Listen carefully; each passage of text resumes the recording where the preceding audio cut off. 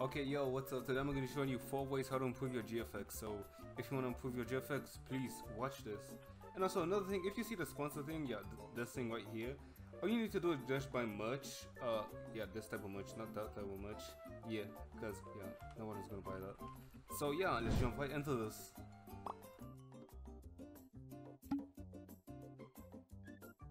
Next thing I'm actually going to show you, so it's going to be actually finding textures and changing stuff.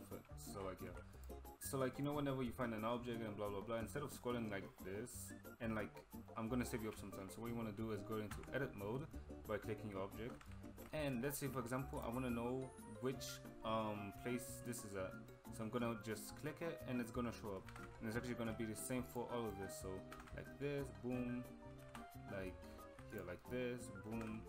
So that's actually very useful. Now let's say for example I want to make this appear here. So what you want to do is first find the name of this, copy it, go down here, and what you want to do is click this material thingy, type Ctrl plus V, then scroll all the way up till you see it, click it, and boom, now whenever you change the color up here, it's actually going to change it down there. Boom, just like that. It's actually fairly easy to do, and this is going to be helpful for the next thing I'm going to show you. So yeah, let's go. So first thing you can do is actually texture your scene, because you can make your GFX go from something simple like this, yeah, ew, yuck, into something more like this. Still ew, yuck, but yeah, it's much better. So first thing you want to do is go into Blender, blah blah blah, because that's the only thing you're going to be using. Click append, find this material thing, it's going to be in the description. It's made by, yeah, okay, that's going to be there.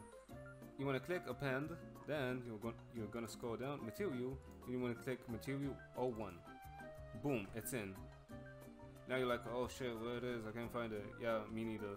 So what you want to do now is you need to find the texture itself. So as you can see here, there's wood, and here you don't see wood. So what you want to do is go into edit mode to actually find the texture itself. You want to texture, click here, then you want to go into materials, and it's going to be selected. Next thing you want to do is go to materials, type in mat 01, and it's going to show up. Duplicate it by clicking this box thingy, your material, yeah, boom, just like that.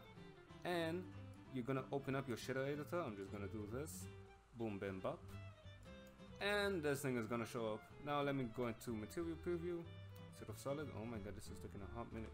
As you can see now, it's bricks. Yeah, no one wants bricks, so remove the bricks and find wooden planks, pretty sure. Yes, sir. Okay, next thing, yeah, you're just gonna do it to the entire scene. Yeah, I'm gonna speed this one up.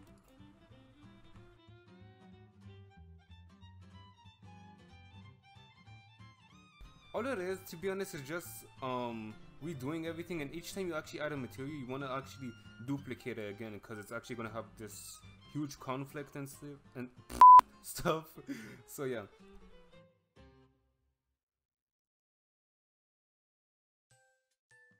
If you guys actually don't understand this video, please join our Discord server, because I don't know what's going on here neither. And also you can change the color by clicking color, boom, and switching it up just like that. Yes, it.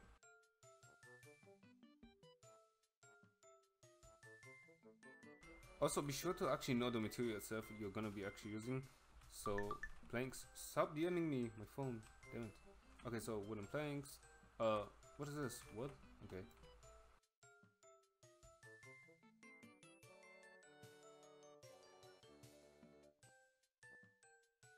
And boom, just like that, you're done. So yeah, on to the next tip. For this next step, it's actually not gonna help you improve GFX, but it's gonna help you like actually do stuff much more faster. So have you ever just had your like map scene all the way over there, or something object? It doesn't matter, to be honest. So what you want to do is click Shift plus S. No, I'm sorry.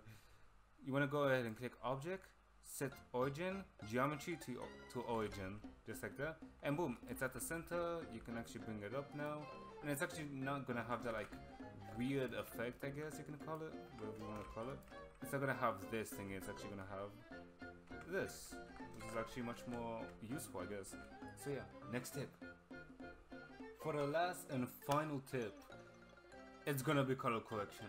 I say this many times because people actually don't realize how much color correction actually affects your scene. So as you can see here, I have my adjustment layer. There are many stuff you're like, oh, this is confusing, I don't know what to do. I'm just gonna use a pack.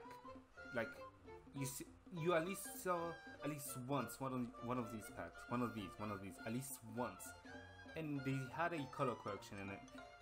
Don't use it. Like, it's good, but it's good to actually make your own. So I'm actually gonna show you basics of stuff you actually need to know here. So it's actually fairly easy. Just play around with it and you get used to it.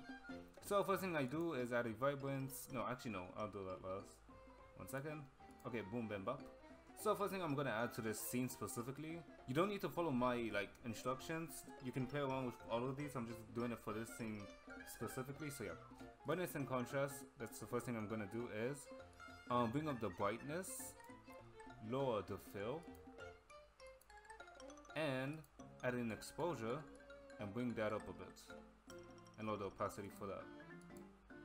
Next thing I'm gonna add is a gradient map, and I'm gonna change it to maybe black and white. Yeah, sure, why not? And I'm just gonna randomly pick something that would look nice. So maybe color burn and lower the opacity. Nah, it looks way too cursed.